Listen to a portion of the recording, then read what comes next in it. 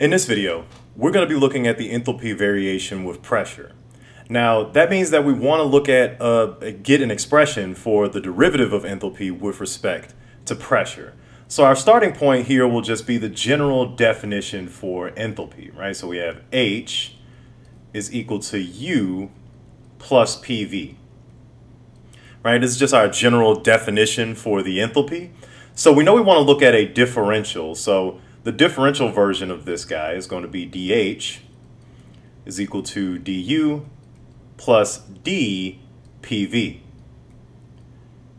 Right, so specifically you want to take this derivative, you want to group these two terms in this derivative. So since we have a product of two functions, right, we want to differentiate this guy, then we're going to have to use the product rule. So the general derivative would look like this. We'll have du plus, so the first term would be pdv plus v dp. Right, so all I did there was just take the product rule, right? So now with du, I want to use the total differential form of du, which we actually looked at in the last video. So in the last video, we showed that the total differential of du would just be cv dt plus du dv at constant t, right? That internal pressure term, dv, right? So that's the total differential for du. So I want to take that guy and plug it in here, right? So taking that guy and plugging it in for du. So when we do that, we get dH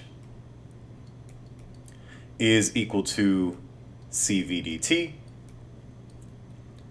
plus du dv at constant t dv plus pdv plus VDP. Right, so this is just our general differential for DH. So now we can take this general differential and actually look at, okay, what's going to be the enthalpy variation specifically with respect to pressure, right? So what we want to do is differentiate with respect to pressure at constant temperature, right? So we want to do DH dP at constant T. So if we do that, then the first term, right, CV comes down, and then you have DT dP at constant T, plus this partial derivative comes down, that internal pressure term, so du dV at constant T, and then this derivative becomes dV dP at constant temperature, right? And then so the next term, P dV dP at constant T plus V dP dP at constant T.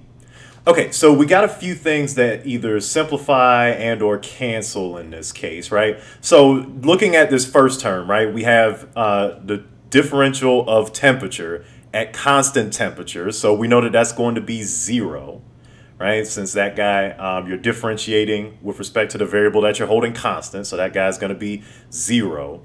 And then this guy is going to be 1, right? Since you have dP dP, right? So this actually simplifies our expression a little bit. So we end up with dH dP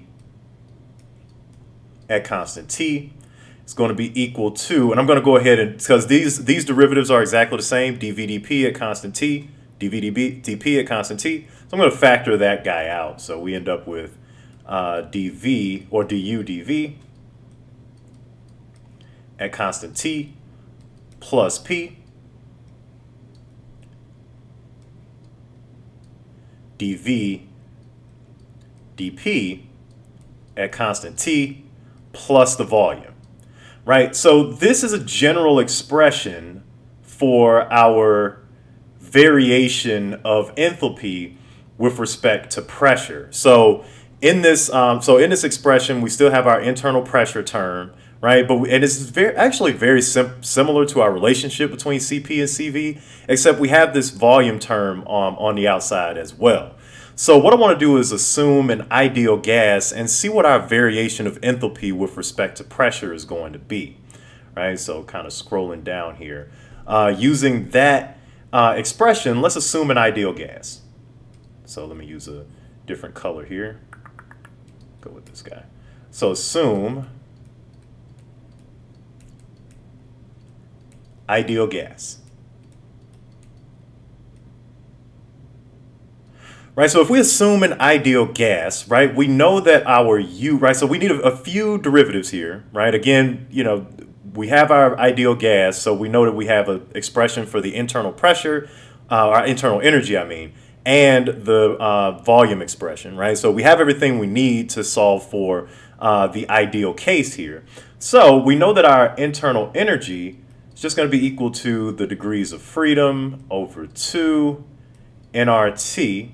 Right, so if we take the derivative of U with respect to volume at constant temperature, then we know, again here, right, our internal pressure is going to be 0 because we only have, this only depends on the temperature, right? This internal energy only depends on temperature. If you're holding that temperature constant, it's going to be 0. And so it actually doesn't matter whether it's a monatomic gas, linear. If it's ideal, then this is going to be 0 every time. So we have that. So the other thing that we need is the differential of volume with respect to pressure. And we know that our volume for the ideal case is going to be nRT over P.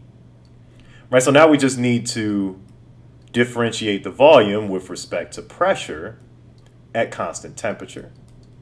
And so if you're differentiating with respect to pressure, that's going to give you negative nRT over P squared.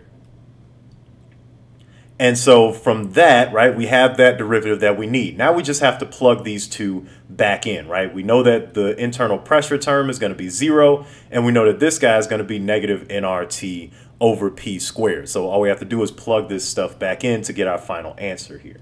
So dH dP, constant T, it's going to be equal to, right, so inside that bracket, right, we know that guy is 0, the internal pressure, 0, plus the pressure times the derivative that we just solved for, so negative nRT over P squared plus the volume, right? So when you simplify this guy a little bit, right, so we know that we're going to get some things to cancel here. This pressure is going to cancel with one of the pressures there. So when we drop that stuff down, we get negative nRT over P plus volume. Now we can actually plug in the volume here, right? So we have negative nRT over P plus the volume itself is also nRT over P.